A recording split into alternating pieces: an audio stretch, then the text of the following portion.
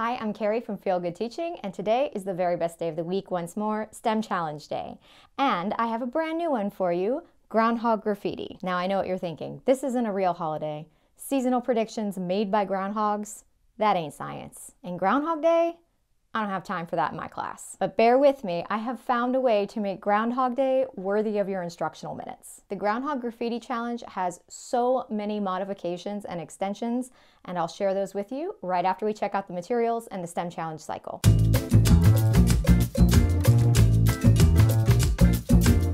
This is the STEM Challenge cycle you should follow for every challenge.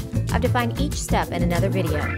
You'll find a link to that video in the description below. Two quick notes on materials. While you saw that they were super simple, I do recommend having the students actually attach their templates to craft sticks or pipe cleaners as handles because it makes it easier to define the shadows. And for the flashlights, you'll want to use single bulb flashlights as opposed to ones that have a cluster of bulbs because again, it makes the shadows better defined. And if your students have cell phones, just let them use the flashlight app on their phones. They work really well for this challenge.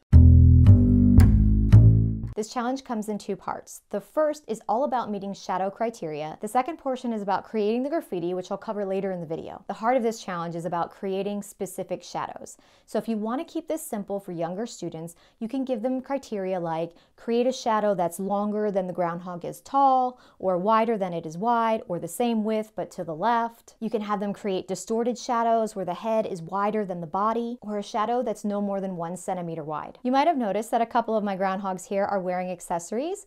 We make accessories optional in this challenge. Students may choose to add them either to help them meet the criteria or just for style and to make their shadows more interesting. Constraints are that the accessories must be a reasonable size, meaning the groundhog could conceivably wear it or hold it. Additionally, students are permitted to make folds on the groundhog template, but only where there would be joints. So for example, the head couldn't be folded vertically, but you could fold it forward at the neck a little bit. Same thing with the arms and the little paws, the feet and the tail, etc.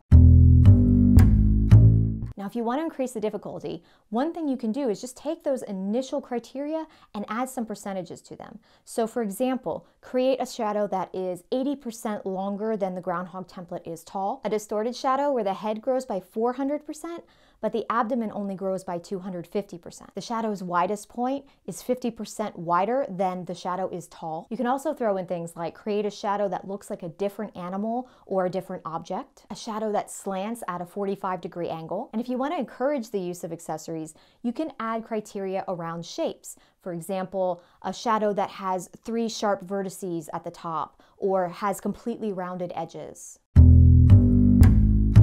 To measure results, you'll have the students trace each of the shadow criteria and label it with its number. Their success will be measured on how many of the criteria they successfully met. So 3 out of 4 or 75%. Now you want to give students a few minutes to actually play with the shadow making before they start trying to address the criteria. Once they are meeting their criteria and tracing them, they need to also be tracking in a data table the setup. What is the position of the groundhog versus the wall, the floor, the flashlight, and the flashlight to the floor. Now older students can actually record and track the angle measurements, whereas your younger students, it might be easier just to have them indicate for the groundhog, what direction are its eyes looking? Are we straight ahead? Is it looking up? Is it looking down? Is it tilted to the left or the right? Just make sure you're clear with your students before you start the challenge what data they should be tracking and to what degree or what level of detail. Once the students have met their shadow criteria, it's their choice to go in and fill in the negative space with additional free choice shadows or to leave it open for the graffiti portion. You might choose to leave the graffiti for a different day or skip it altogether, but if and when you do cover it, of course you want to give your students a disclaimer that this activity is not encouraging nor endorsing graffiti in any way.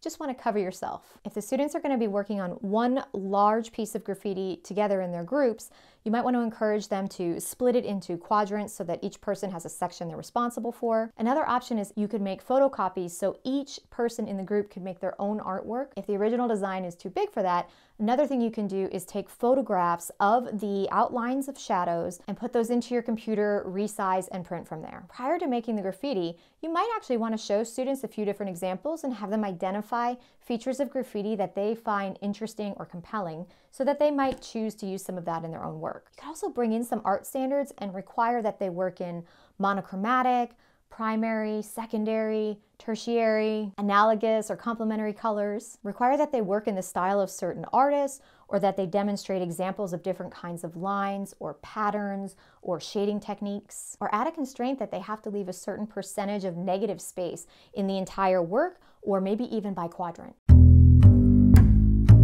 There are so many great ways to extend for this challenge, so buckle up and we're going to try to go quickly. Create mini shadow challenges where the students have to create the longest shadow, the widest, the one with the greatest surface area, but constrain their total sum distances to 25 inches, 50 inches. You can choose some random numbers. Of course, you could do this instead of, but I prefer in addition to the main challenge. Have students work through the scientific method by isolating and testing specific shadow creation variables like distances and angles. Of course, this is a great time to cover the science of seasonal changes, but it's also a great time to go into the historical and cultural myths behind seasonal changes, which of course is where we can get into the history of Groundhog Day, as well as the accuracy of the predictions over time. Spoiler alert! Groundhogs are not very good at predicting the coming of spring. Show your students some examples of school-appropriate graffiti.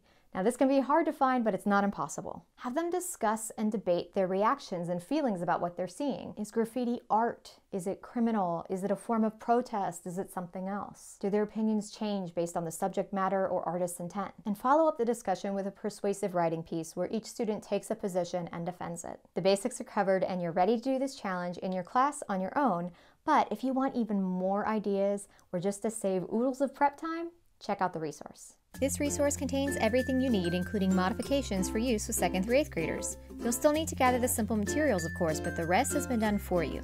You'll get aligned next-gen science standards, links to my STEM challenge how-to videos to help you get the most from each challenge, and the Groundhog Graffiti materials list. In teacher tips, you'll find premise and setup, how to increase or decrease difficulty through the criteria and constraints list, measuring results, and cross-curricular extension suggestions.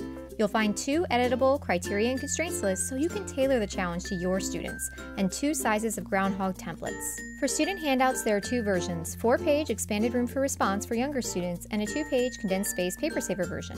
You'll also find a set of group discussion questions.